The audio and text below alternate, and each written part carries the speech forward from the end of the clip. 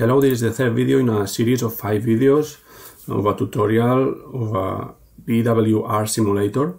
BWR stands for Boiling Water Reactor. And in this video we'll be dealing with the connection of the turbine. So with the permission of Nicola Pasic and Huawei Corporation, we start the tutorial. If we go to the tutorial part of the software, we see that we already did the Reactor Criticality, Reactor Heatup, and in this lesson we will deal with the Turbine Startup. So we go back and we initialize the conditions for Turbine Startup.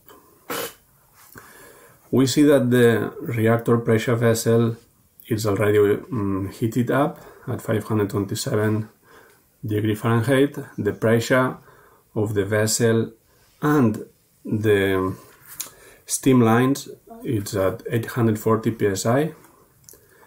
We are in the intermediate range 9 and we are at 1% of average power.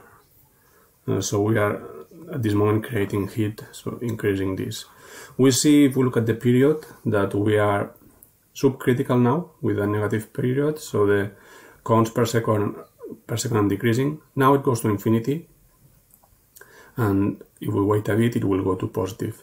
This oscillating behavior is because when the reactor heats up here, it decreases the activity, but when it once it cools down, because of the surrounding of the primary coolant is still cool, it increases again, and it keeps happening and happening in a stable cycle. Now we will start withdrawing rods because we want to increase the pressure until 920 psi. At this pressure we will be able to put the reactor in running mode. Now it's in startup mode. In run mode we will be able to go above the 10% average power, which is a 100% IRM indicator. So let's withdraw bars. 16, next bar. The 50, 11. And as always, taking care of the period, not being too low.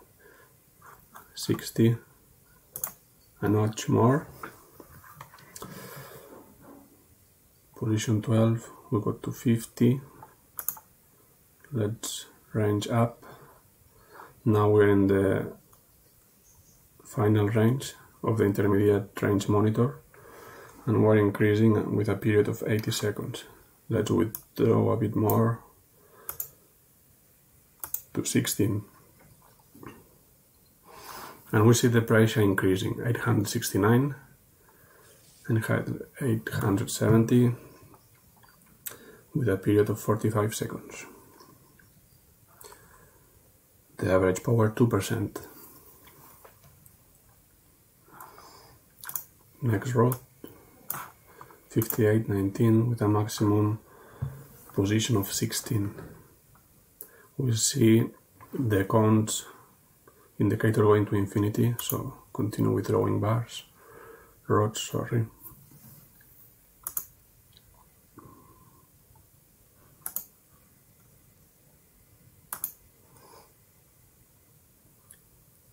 We don't want to surpass 4% in the average power indicator because this would surpass the safe range of heating. 16, next rod.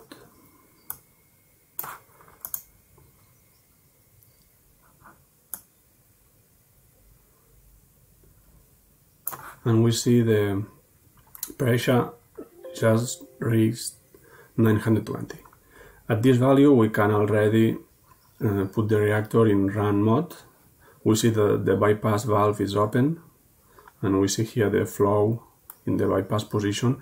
The function of the bypass is bypassing the turbine, so the pressure in the turbine doesn't increase too much. We see now the turbine is at a speed of 3 RPM, so it's in idle mode.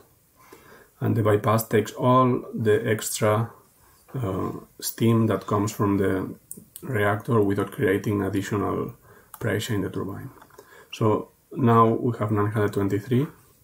We can already switch to run mode. Okay, now we're in run mode. It means we don't have anymore the upscale limit in the IRM indicator, and we will not have this scrum when we reach the 120. So we can keep increasing the reaction by withdrawing control rods.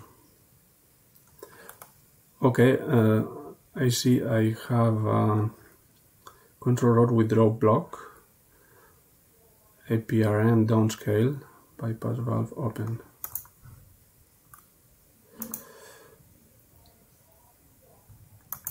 Why is this? I don't know. Let's wait a bit. Okay, I want to run mode too early. I will go back to startup. So we need two conditions for being in run mode. We need to have a pressure of 920 psi, but we also need a 10% of power in the 5% of power in the average power indicator. So let's keep withdrawing.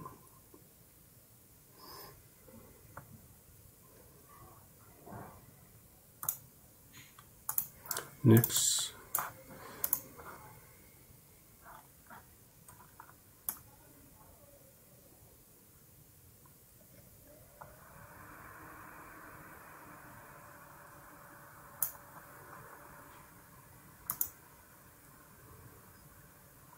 Next.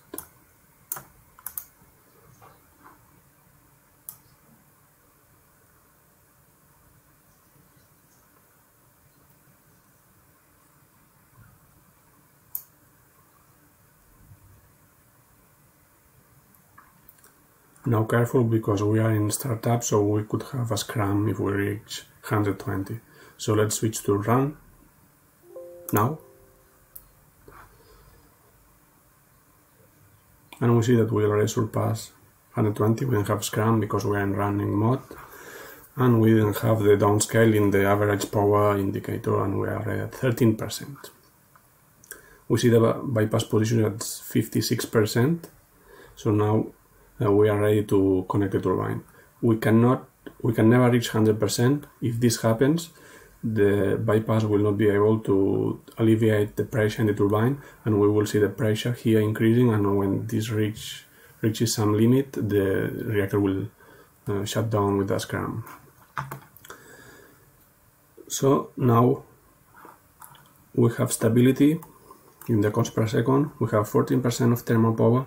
We have this bypass position of 60%. We are in running mode. We are ready to connect the turbine. First of all, we select the run up rate to slow, because the turbine is cold at this moment, and we select 900 RPM. So I click 900 RPM, and we see the RPM indicator increasing slowly up to 900. Once it reaches 900, we will need to wait 2 minutes, because the blades of the turbine are still cold, and if we keep increasing to the nominal range of 1800, we could damage the metal of the blades. Because this is a simulator, I will take up some risk, and I will keep increasing without waiting 2 minutes, but the correct procedure is to wait 2 minutes between the first stage of 900, let the blades reach an homogeneous temperature with the steam coming from the reactor, and then keep increasing to 1800 RPMs.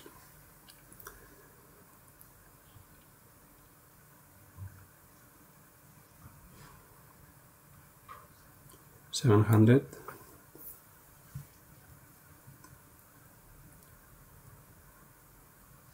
800,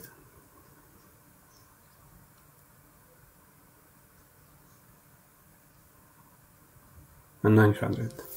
Turbine at selected speed 900 RPM.